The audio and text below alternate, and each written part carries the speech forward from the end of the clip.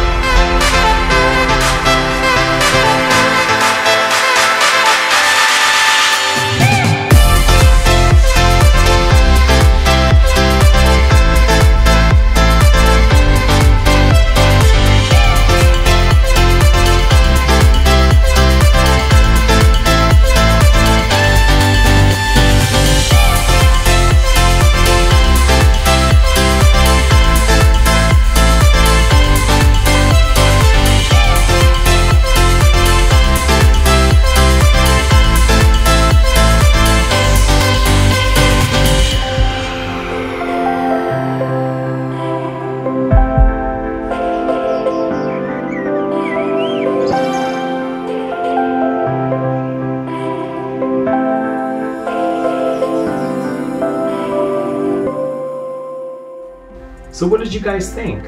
Does the Civic Center, Grand Park, and financial districts of downtown look nice to you? I'm curious to know, would you ever consider visiting them? Let me know your thoughts and share some in the comments below. Now, I was personally concerned that trash and poverty would have gotten fairly bad within the past few years downtown, especially with COVID, but I was honestly pleasantly surprised to find that things really have not changed too much since my last visit. Downtown was pretty quiet. In fact, there were hardly any people in the Grand Park and not a single dog in the little urban park by City Hall. In many ways, it was a bit of a ghost town, even for a Sunday, and I noticed very few tourists and very light foot traffic. It was a little sad to see, but because of recent circumstances, there still just isn't much tourism going on in LA right now.